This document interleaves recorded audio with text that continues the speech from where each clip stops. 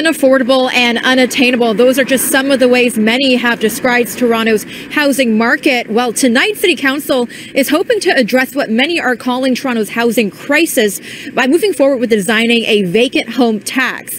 Now, that's in hopes of making thousands of units available while also driving down housing prices.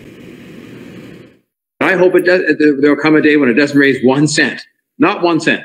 Because that means it will have been successful in making sure that every housing unit is being used for the purpose for which it was intended, which is for somebody to live in it.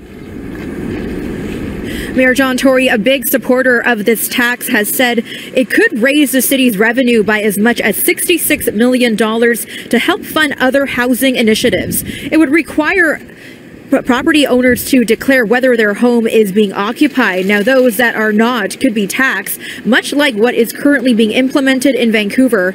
Much of the talks were centered around having the tax set at 1%, something housing advocates say just won't cut it if the city is looking to make a real impact in increasing supply.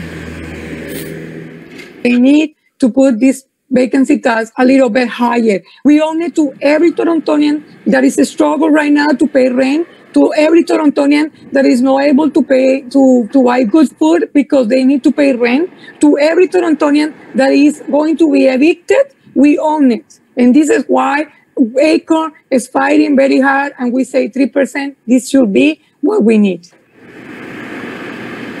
The Toronto Region Real Estate Board says it would like to see tax exemptions for individuals such as commuters, snowbirds, and others who cannot rent due to market conditions.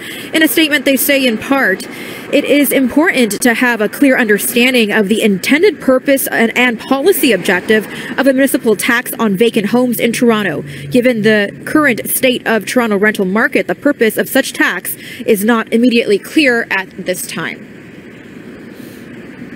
The city would take about a year to plan out this tax, including public consultations as well. If everything goes through, it should be implemented in 2022.